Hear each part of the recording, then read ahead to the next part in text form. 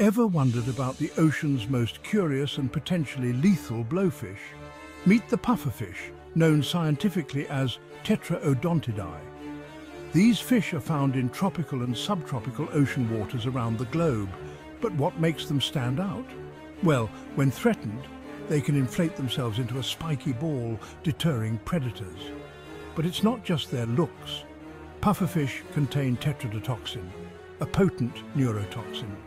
This toxin is deadlier than cyanide, making these fish one of the ocean's most poisonous creatures. In Japan, the pufferfish, known as fugu, is considered a delicacy. Chefs must undergo rigorous training to prepare this dish, as the wrong cut can be fatal. Fugu must be prepared with precision to remove all toxic parts. Only specially licensed chefs are allowed to serve it. Pufferfish aren't just about danger, they have unique behaviors. Some species create intricate circular nests in the sand to attract mates, showcasing their intelligence. They come in all sorts of colors and sizes, from the tiny dwarf puffer to the larger ones you might find in aquariums. So next time you see a pufferfish, remember, it's not just cute or funny looking, it's a marvel of nature's engineering, but always admire from a safe distance. If you found this fascinating, hit that subscribe button for more intriguing ocean tales.